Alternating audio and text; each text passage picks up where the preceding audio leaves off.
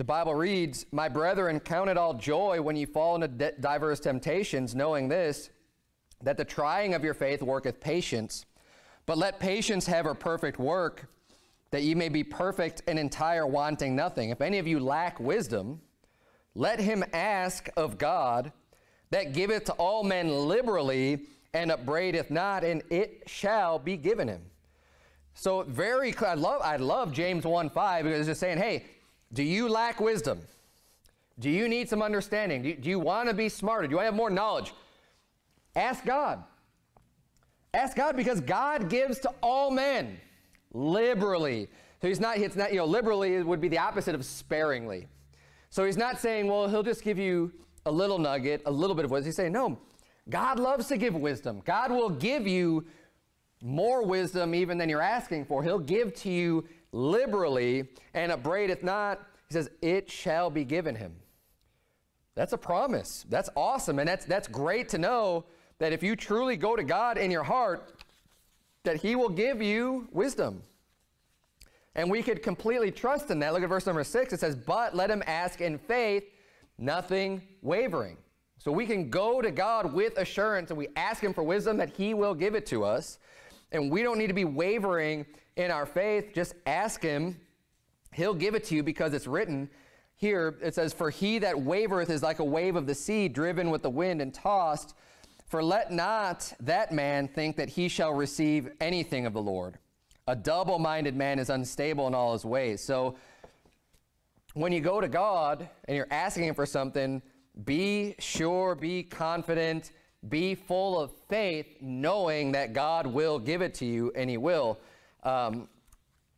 But the person who's just kind of like, I don't know, will God give me wisdom, and just doesn't really have the faith at all, then you can't expect to get it from God. I mean, it's laying it out for you right here. It's literally what the Bible's saying is, don't waver in your faith when you ask God. You can go confidently unto the Lord, and he'll give it to you.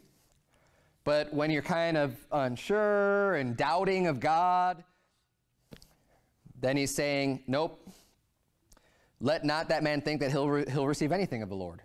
Don't be doubtful of God, of what he can do or what he will do. Just trust him. And if you trust him and you have that faith, he will open up your understanding. He'll give you the wisdom that you're seeking.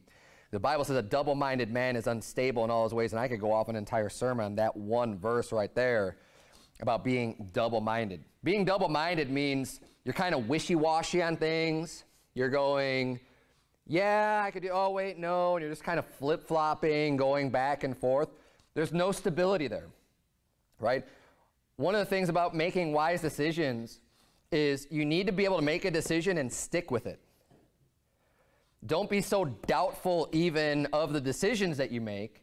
Just make the decision, go with it, stick with it, and don't just be constantly flip-flopping back and forth. You need to be able to remain constant. And this is an important attribute of being able to make wise decisions. Now, it doesn't mean that you can't ever change your mind about something, but this shouldn't characterize who you are, is that you're just always changing your mind all the time, right?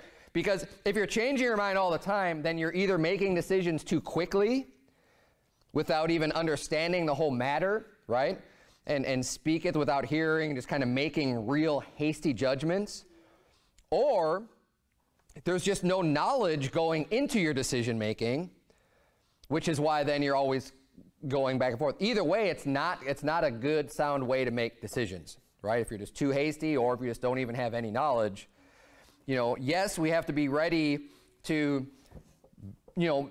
admit that we're wrong about something and make a correction, but that shouldn't be what you're known for as just, just being that unstable in all of your ways. You need to be able to make a decision, stick with it. And if you can't stick with a decision, then you're not going to be able to take action on it.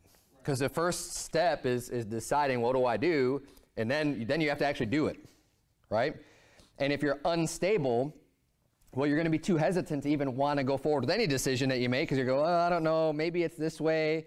And especially if you're leading people, like, man, if you're leading the home, no one's going to want to follow you if you're trying to make a decision and you're wishy-washy and say, well, I don't know, maybe we should do that. Well, I don't know, maybe we should do this. And you just kind of like, you start making 2 steps this way and then you go back, you're like, no, let's go that way.